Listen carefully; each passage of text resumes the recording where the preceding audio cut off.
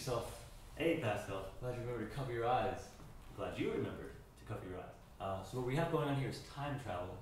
This is my future self, and I'm going to travel back in time and become him. And you want to make sure not to allow eye contact between future self and past self, otherwise the time, space, fabric rips and bad things happen. But anyway, this is how you travel in time. Future self, you want to, oh, sorry, I forgot. Which actually means you forgot.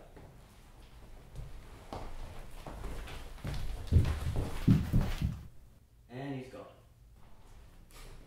So again, don't make eye contact with the past self, otherwise, really bad things happen in time, space, fabric rips and all that. So you have to track also, when you went back in time, everybody has mistakes, they have to fix stuff. And